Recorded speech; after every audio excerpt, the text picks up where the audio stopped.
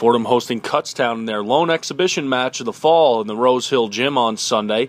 Abigail Corning got the scoring started off early in the first half. First possession for Fordham. She makes it 2-0 in favor of the Rams. Kutztown would make a little bit of a run, take a lead, but Sam Clark evens it at 22 on that nice look from Corning. Corning had 9 assists and 11 points on the day. Later on in the half, Hannah Misry hits her first 3 of the day from Danielle Burns. She would go on to make quite a few of those.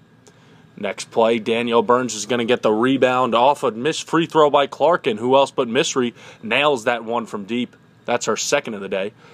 Before the close of the half, Misry once again, that's her third. Rams go in with a 15-point lead at the half. First possession of the second half, Sam Clark's going to get the rebound. Wings it out to Brianna Jordan. She brings it down and finds who else but Hannah Misry. Misry finishes the day with 25 points, 7 of 11 from downtown.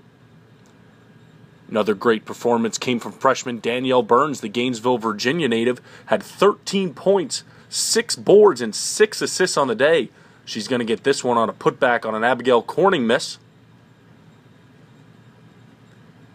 A little bit later on, she's going to get the feed from Wachuku and nail that one from 3.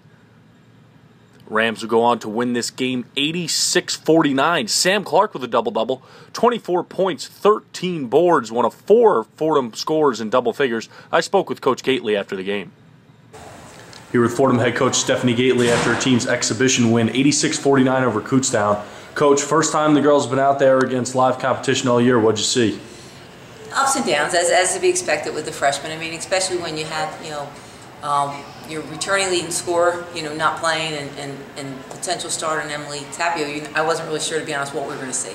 But overall, I saw some great things to build on and some things we need to work on. A lot of names jumped out. 2 of them in particular. Sam Clark, she came out here with a double-double. What did you see out of Sam, your sophomore? I think Sam has really taken a step up as a player. I think she takes a lot of pride in her game. I think she did some terrific things out there. I think that she understands that, that she wants the ball more. And I think when you're a freshman, you're a little bit tentative, but she did a great job. Then it helps having a little bit of an outside attack with Hannah being able to open up things as well. Talking about Hannah, she was lights out to end. She's 1 for 5 to start from 3. She hit 6 in a row to close, 7 of 11 from downtown. I know that's something you knew she could do coming in. Did you know she could hit at that rate? Yeah, I mean, for Hannah, we've had a lot of just individual, talks about that when you're open, they want you to take the open shot, And even, it's funny because the conversation we had the other day, you might start off a game 0 for 5. You got to take the next shot like it's your first shot and always believe that every shot you're taking is going in. Danielle Burns comes in. She's got 13 points, 6 boards, and 6 assists. Is it her athleticism that allows her to do that? I think Danielle, again, a lot of it is just settling down. As typical as most freshmen, there's been a lot of roller coaster practices where some of them have been up, some of them down. But I think Danielle's a very passionate player. She plays extremely hard. But what I was really impressed with her today is staying composed. All right, thanks, Coach. Good one. Thank you.